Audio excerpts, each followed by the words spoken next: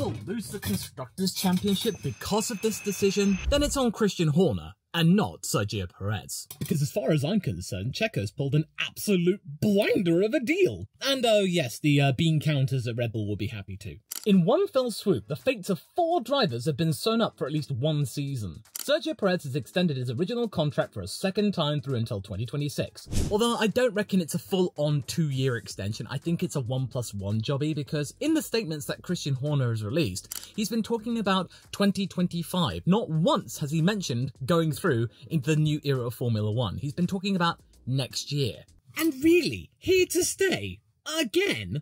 This is just getting lazy now. I thought it was old when Albon's team did it last week. I am extremely happy that Sergio was able to get this deal, as according to rumours from a few weeks ago from Mexican sources, Perez was pushing for a 2-year deal and Red Bull were pushing back on that. But as far as I can tell, Checo got the better deal, something closer to what he originally wanted. They reached a compromise instead of just going 1 year and that's your lot. One thing is absolutely certain though, there are going to be people who are not happy with this deal, but as far as I'm concerned, this is a major coup for Team Checo, and it's now guaranteed the Mexican Minister of Defense a really good spot on the grid for pretty much up until his retirement, effectively. And here's why. And to all my Mexican fans out there, ¿qué tal?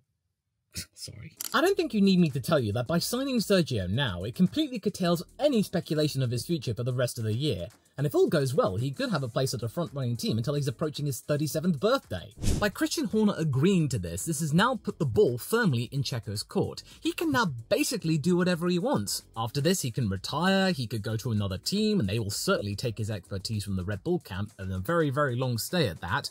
Or he could simply pump for another extension, perhaps. I bet you're going to see a much happier Sergio Perez this weekend. Having the prospect of your career ending is a very, very daunting prospect, and now he's able to kick the can down the road for a couple of more years, 1 or 2, and that can easily make all the difference, and maybe prevent something of 2023 happening again in any capacity. And yes, he undoubtedly had a terrible season, with constant mistakes most likely inflicted from both Max Verstappen stamping out any trace of a challenge, which was legitimately there at the start of the year, as well as Helmut Marko constantly putting out statements and opinion pieces which got into the English tabloids. And let's not forget the social media spheres perpetuating that notion and really sending negative vibes his way, and actually sending him towards a sports therapist, so that's not cool in of itself. As we have seen with Esteban Ocon and Logan Sargent, and maybe to a lesser extent Zhou Guanyu, if the English-speaking sphere of the Formula 1 fandom turns against you, it can get incredibly vicious online. And Checo really had to dig deep to try and survive last year, and it all culminated at the Mexico City Grand Prix last year, where he had an absolute howler of a start, which, in another universe, could have actually turned out to be one of the greatest overtaking maneuvers in modern Formula 1 history. Imagine that if that had been pulled off. 5th to 1st, flummoxing Max Verstappen and leading your home Grand Prix. It would have been an absolute blast. Heck, even if he got to 3rd, that would have still been a really audacious and impressive move. If only things had been different. Yes, I know, I am one of those Los beef really dunking on Checo in videos in the past, but I'm really trying to learn from that and try and look at different drivers from different fandoms in different perspectives. Really try and be fair in a way and be a little bit more balanced. Yes, last year for Checo was rough. But wouldn't you feel the same way if you had the Dutch Lion tearing you to pieces and an Austrian doctor further eviscerating you and turning you into keyboard fodder? In the UK, and pretty much throughout a lot of Europe, Checo is probably not all that popular,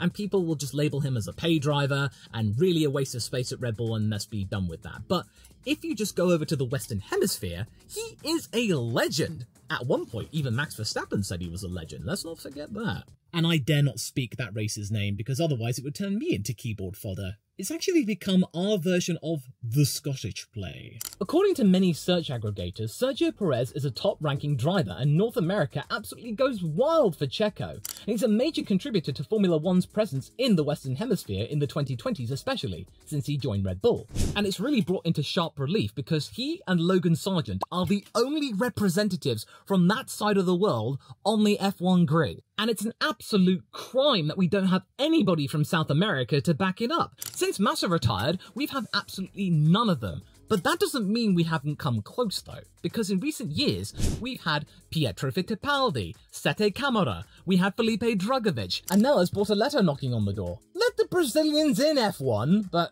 okay, back to Perez. In all reality, Sergio Perez is the only effective bastion of the Western Hemisphere and North America going at the moment, and he has a huge and tremendous fan base. And I bet you, if Sergio Perez retires from Formula One, or he gets kicked out of Red Bull, we will see a huge drop in ticket sales for the Circuit of the Americas, Miami, Vegas, you name it, especially the Mexico City Grand Prix. If Checo's not there, not only would there be a huge drop in sales, I bet you wouldn't even have that race anymore.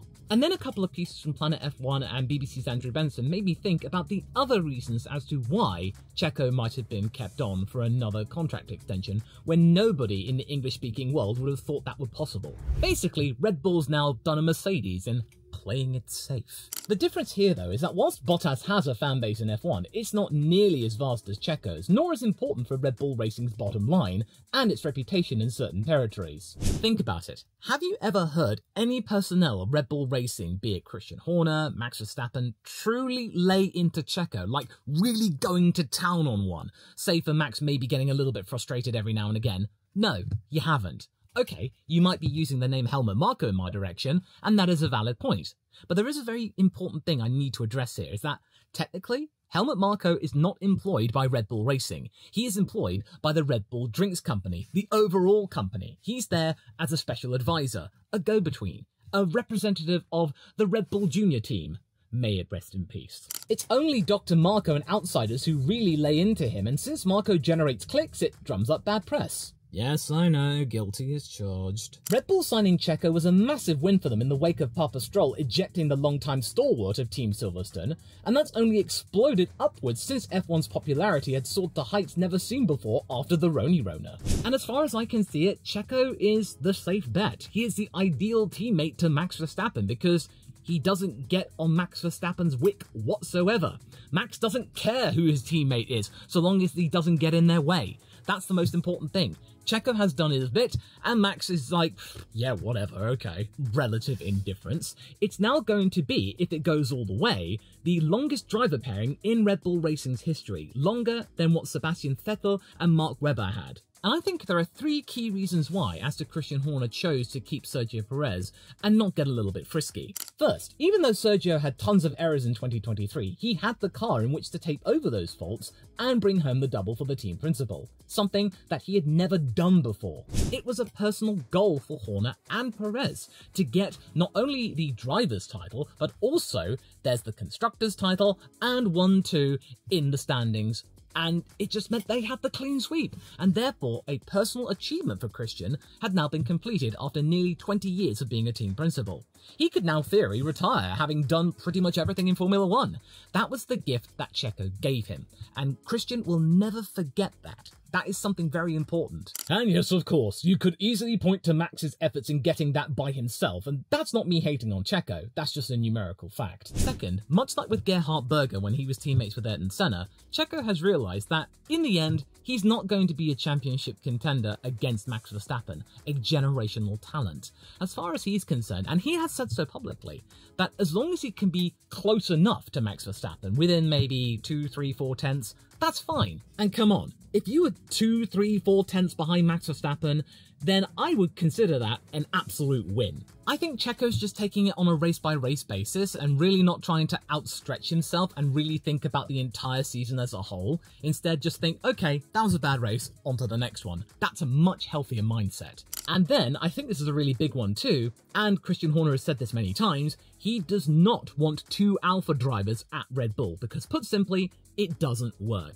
We got that with Webber and Vettel toward the end especially, and I don't think he wants a repeat of that. We even got a snifter of that with Ricciardo and Verstappen. And also, he probably paid close attention to what was going on at Mercedes when they were really dominant. And Toto has openly said that had Nico Rosberg not retired, he would have had to really consider about firing one of those drivers. And since Nico Rosberg had signed a contract extension to 2018 before he decided to skip town, I think that Lewis Hamilton could have been told to bugger off. I wouldn't blame him, because Toto had put up with 3 seasons of all of that stuff going between Rosberg and Hamilton, and I'm sure that Mercedes were pretty much sick and tired of it. Fortunately, Horner Horner is not in that situation anymore, and he's now got a situation where he's got a Hamilton-Bottas dynamic. Perez is good enough in not rocking the Verstappen boat, which is incredibly shaky right now, and there's a lot of real friction between he and Jos, so the less friction, the better. If they signed Carlos Sainz, then can you imagine the chaos? Well, you don't need to imagine, I already made a video about it, which you can look at up top. And then there's a hidden fourth reason that I am really ashamed to talk about because, well, it's just what Formula One is right now. They've got to have money. Max Verstappen may be mighty when racing, but he's now also mighty expensive. The highest paid driver on the grid according to Forbes F1 Rich List, with a combined earnings package of roughly $70 million. Yes, I know you're about to say that, oh, it doesn't count to the cost cap. You're right, it doesn't. But it's still something that Red Bull has to pay for. And that means they have to find savings elsewhere. And that means you cannot hire a very, very fast driver who's also going to have a pretty steep pay packet. That cash has got to come from somewhere, and luckily enough for Sergio Perez, throughout his entire Formula One career, he's had a healthy contingent of Mexican sponsors. And Perez's pay packet of $10 million, despite the fact he's been there for a long time, it may go up with this brand new contract, but either way, it's still relatively cheap. And those sponsors easily make up for the shortfall made by Max Verstappen costing so much. Not to mention that there are a lot of people out there who support Checo who are going to be buying lots of Red Bull merch, and Mercedes will be feeling that really hard when Lewis Hamilton leaves them. Also, Red Bull sells tons of cans of the stuff in Mexico to boot, and to dump Checo would easily see Monster Energy take that first place spot.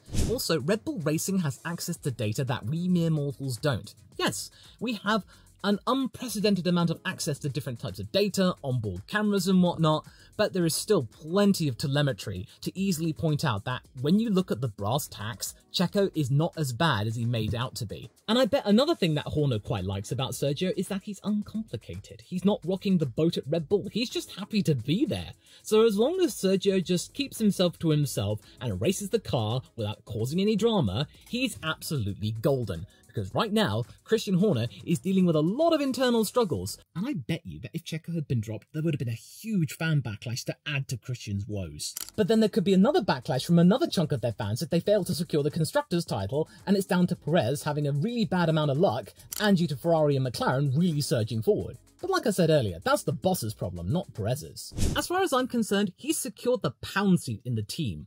All he has to do is just now sit back, relax, and watch the drama unfold, because he could easily see out Max Verstappen if the stars align. Should that Mercedes rumour come true, due to the rumours of their power unit being the best one out there, and the new rules for 2026 favouring powertrains more than in recent years again, and Albon's Williams extension being due to that fact, then Perez could have all the luck in the world, because if Max does leave before his contract expires in 2028, Christian Horner will be really caught between a rock and a hard place.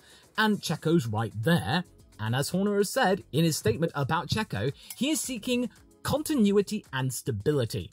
So right at that point, it would be incredibly unstable. But then look, there's a Checo right there, just sitting there and going, hola. Granted, it might mean that Daniel Ricciardo gets called up to partner Perez, but right now, Daniel Ricciardo's position within Formula One is a little bit shaky. And so far, I really don't think he's justified getting that spot, and him not getting that for 2025 and Checo getting that extension has pretty much put paid to any hopes that Daniel's going to be getting up to the top team, no matter how hard Christian is going to try and push that. But in any case, I congratulate you, Checo. You pulled a blinder of a deal, and whatever happens next, it's Christian Horner's fault. But what's happened to all of those drivers that were seeking to topple Checo and get that seat at the table next to Max Verstappen? What's going to happen to them? Because as far as I see it, the biggest losers from this are Carlos Sainz, Yuki Tsunoda, Daniel Ricciardo, and most notably, Liam Lawson. Sainz loses out as his big gamble has well and truly backfired, as Mercedes has also made it clear that he is not of interest to them either. And as much as any fan would have loved to have seen a Verstappen-Sainz combo for a second time,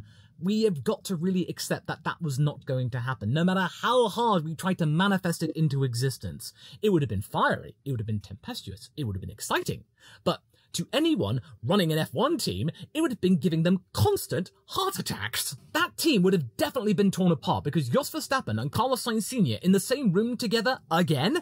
Fisticuffs all over the place! Add a driver who they know has already had problems with Max in the past, and that would be a recipe for disaster. So Christian Horner's not going to be taking any risks here. And if he did do that and there had been problems, then Max would have easily exited the team into the bosom of Toto, or even Papa Stroll. I feel really bad for the two Racing Bull drivers right now because they've had their main prize, the thing that they've been striving for all year, now taken away from them. Now their main goal is to just try and survive. And whilst Daniel Ricciardo might have had a chance to get back to Red Bull's top team should Max leave in 2026, Yuki Tsunoda can't do anything to impress the higher-ups seemingly. It's utterly baffling considering his uptick in form and how he's steadily improved. Yes, of course, there's the Honda connection, which has provided support, and also a safety net because, let's be real here, if Yuki Tsunoda had not had that Honda backing and Honda providing so much success for Red Bull, then I think Yuki would have been dropped at the end of 2022. And now, thankfully, he's had that time to really prosper and blossom into a really competent driver who has now got a lot of teams really looking his direction, and he can now actually start to bargain with those teams. But I got a really bad feeling that Christian would just use the justification that, oh, we can't put Yuki in there because his temper in the past has shown to be quite contentious, and Max would probably not gel well with that or something like that. He would easily use his temper against him, even though Yuki has not really shown that in months. And that might lead to Yuki not being happy at Red Bull, his wings clipped, or if not, Jos and Max once again walking. You're seeing a pattern here, because Max could easily walk away from the team if the teammate they provide him is easily going to cause him problems and get in the way of him racing a car, or not helping him enough. As for Ricciardo, yes, I'm sure he's pretty bummed out that his dream for 2025 has failed to materialise, but he's probably aware that Horner has got his back and will keep him in F1 for as long as he wants to be there. He could have a new role alongside Tsunoda for 2025 in the short term, because right now, Daniel Ricciardo and Yuki Tsunoda are popular amongst Formula 1 fans. Yes, of course, Daniel's popularity is waning somewhat, people starting to get a bit weary of him not really producing results, and then of course there's my boy there, really putting in the results, but he's still got that sustainable popularity amongst the blue chip companies to attract big sponsors, and that is an important trend that we will get to, because right now, that team, Visa Cash App RB, is a corporate soulless entity. They need two drivers who are popular amongst fans to balance that out, meaning that they have a team which is, fine. And also, Christian Horner wants to make sure that second team is pulling its weight in terms of profit. Put simply, both drivers are useful where they are right now, and Checo is useful where he is, and has met Christian Horner's expectations. Then there's Liam Lawson. Yes, I'm sure you're getting sick and tired of hearing about him, but he has proved himself in F1, and thusly he is worthy of the seat that was promised to him by Helmut Marko. But yet, this is another problematic situation where Horner says one thing, and Marko says another. Marko makes promises, and Horner has an aneurysm. And if Horner had had his way, he would have sacked Helmut Marko years ago, but he can't do that since Max and Helmut are like that. You get rid of one, one will go. So with that promise being made public by Helmut Marko, Liam Lawson has been emboldened to expect a race seat with the Red Bull group for 2025. But now Checo's at the top team, and Tsunoda and Ricciardo are pretty much going to be kept where they are for next year, if Tsunoda can't find somewhere else for next year, but I'm pretty sure he's looking right now. There is no clear sign that Liam's going to be getting a seat with the team that gave him his start in Formula 1. At this point, any junior academy of any F1 team is effectively pointless. So I wouldn't be surprised if Liam Lawson's teams are now starting to talk to other teams in Formula 1 and maybe trying to get a spot with them, because again, he has shown what he can do in a Formula 1 car, and it's pretty impressive stuff in a car that was easily one of the worst at the time before its big upgrade. By Checo pulling off this deal and capitalising on Horner's conservative stance lately, going against the rebellious streak of his own team, he can now choose his own destiny and be ready to lead the team should Verstappen leave. And if it turns out that Red Bull completely turns to dust in 2026, they get the rules wrong and they become a midfield team, then that's not Checo's fault. He can now be part of a midfield team again, and really show his mastery of being part of a team that really has to punch above its weight again. It's come full circle, and Checo would be ready. Whatever happens, Sergio is the biggest winner here. Just like how the silly season is the ultimate loser here, unless Tsunoda and Lawson break rank. To find out why I think this silly season has turned out to be a complete and utter dud after the hype that we expected earlier in the year, go and watch this video next, because oh my goodness, it's fallen apart so badly, and we're only just in June!